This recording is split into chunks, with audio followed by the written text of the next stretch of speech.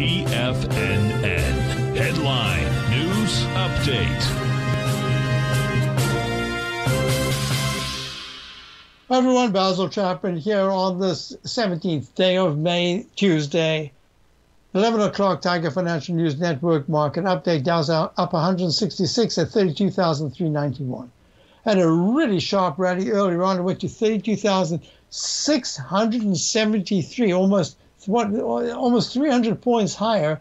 And then it pulled back. Well, that's what you kind of expect in this market. The big surprise will be what happens if it goes halfway back up to maybe the 32,420 level by maybe 10 past 2 this afternoon Eastern Time, and the volatility index, which is at 26.83, actually starts to go to the low 26s. Then there could be a nice follow through to the upside. And that, the way the market likes to surprise, that would be the surprise, because the expectation would be, another day of a big sell-off.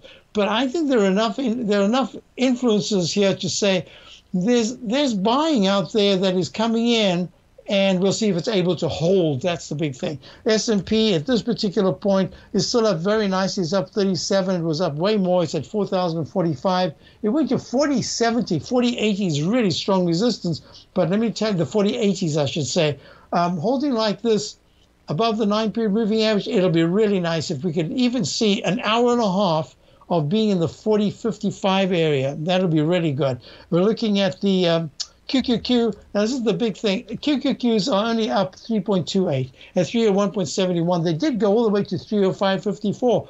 I want to see something that says there's residual strength enough to get the QQQ, the Index 100 trading vehicle, into the 303.40s sometime in that 10 past 2 area. That'll be very good, rather than break to a new low on the day. And then IWM is holding pretty nicely, actually better than the others.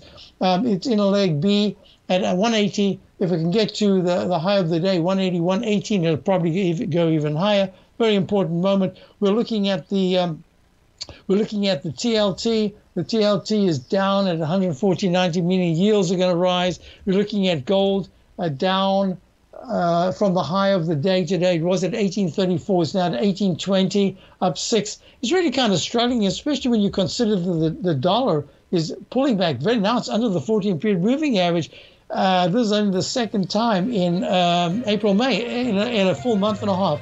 So it's at 103.35. Crude oil is still doing very nicely. Crude oil is up 46 cents at 114.70.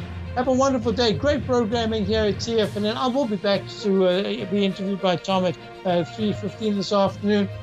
Check out my daily newsletter, and I hope to see you tomorrow. Stay tuned. Great programming coming up.